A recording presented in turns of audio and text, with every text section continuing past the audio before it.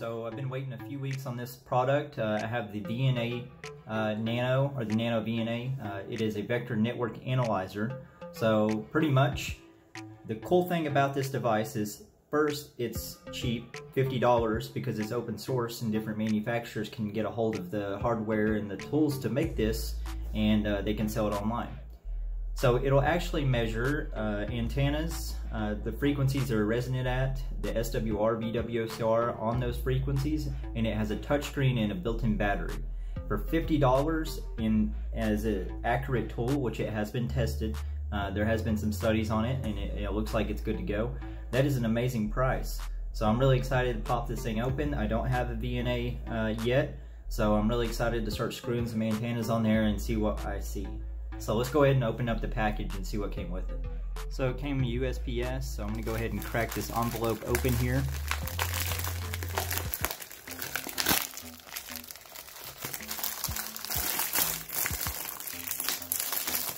See what came with it. Now, this right here was actually $45. So I got the $45 version on eBay.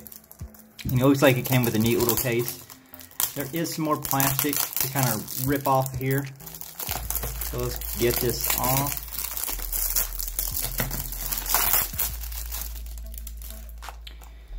So here's the box. Let's see, NanoVNA, very tiny handheld vector network analyzer, the frequency range. Okay, so a little stipulation here, the range is 50 kilohertz to 30 or 300 megahertz that it's accurate at. But you can also try to test above 300 megahertz, but you might not get as good accuracy.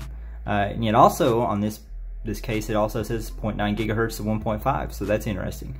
The power, it looks like you can use a 5-volt USB, and it looks like we have the serial number there and the website. So it looks like we got some cables in here. This right here is more than likely okay, so this is a USB cable. So you can control the device via the touch screen, and that's a USB Type-C. That's awesome. Those cables are actually a little expensive because those are new for the newer cell phones too. So you can actually control this device from a PC instead of using a touch screen. So I would assume that this cable right here is both for PC control and charging the device as well, because it does come with a power bank. And here, of course, we have some SMA cables. Looks like that's attached to maybe like a little dummy load, or actually probably a calibration instrument. So to actually calibrate the antenna analyzer, that's probably what we have to do. I'll take a look at that in a second. And this is just a basic SMA connector, and I'll have to see which antennas are compatible with that. And it looks like here is the device itself. So, the NanoVNA, of course, the very tiny handheld vector network analyzer. It looks like this is probably a layout for different LEDs for different things going on here.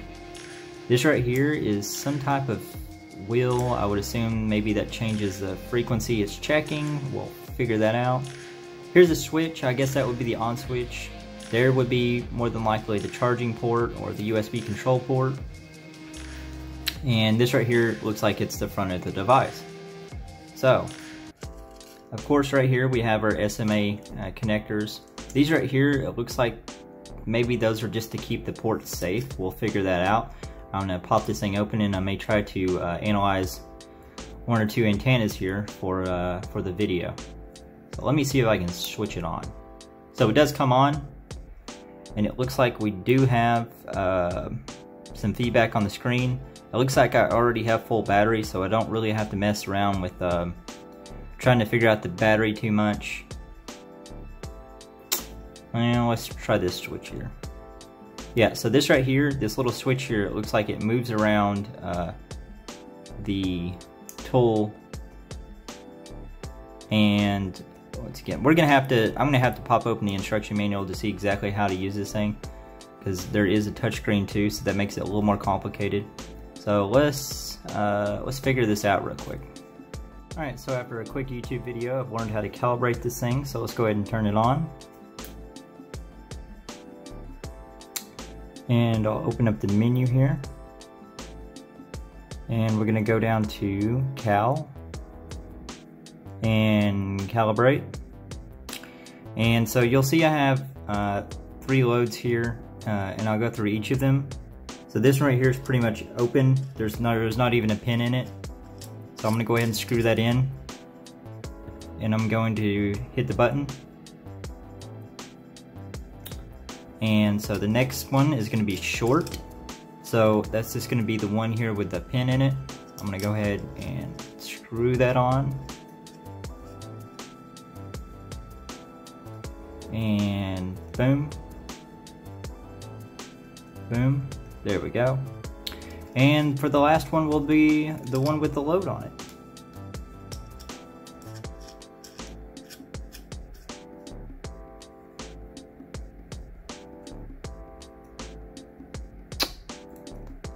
The buttons aren't super responsive, as you can see. There we go. So there's the load. Now we're going to go ahead and go to done.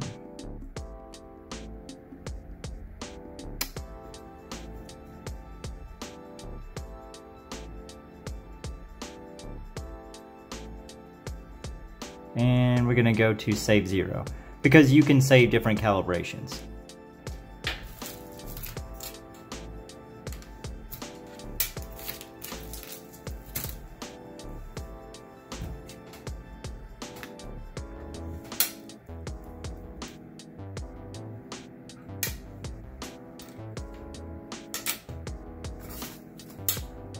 Alright, so now that we're set up, I actually have an antenna connected, and this is going to be the default antenna that came with my FT3D.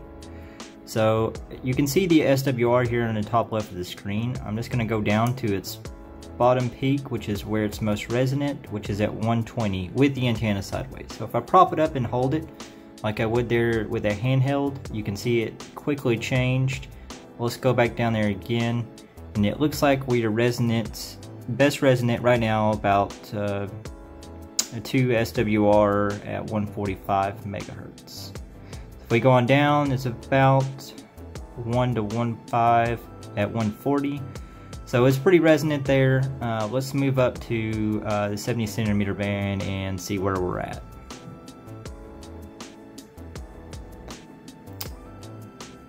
So about 445, we are about 1 to 3 SWR. And once again, with these antennas, just moving them around and playing with them definitely changes those. But I am going to check the signal stick as well and see what that looks like while I'm playing with it. So let me connect this here to the signal stick and see where it's going to shine at. So again, these handy, these HT antennas are a little more difficult to measure because there's so many more different variables at play here. But let's take a look and see what she said. Once again, I'm going to try to hold it just pretty much like I would at HT as much as possible.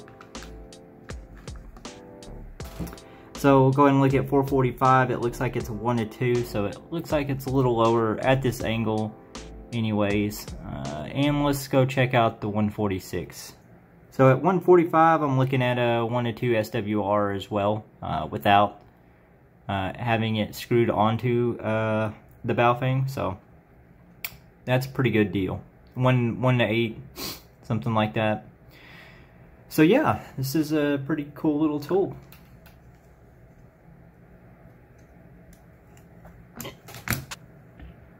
Alright, so it looks like I got to get playing with this thing and start measuring antennas around the house, and hopefully when I get some more tools I can start creating the antennas. So I hope you guys enjoyed the unboxing video. I recommend you get one of these if you're on a budget and you don't have an antenna analyzer, because for $50 you get quite a bit of stuff and functionality in there. SWR is just the little piece of what you can do with this equipment. So I have some experimenting around to do, and maybe in a couple weeks I'll do a review and tell everybody what I think of the product. But so far, it looks pretty cool, and thanks for watching the video. 73 to everyone, and stay safe out there.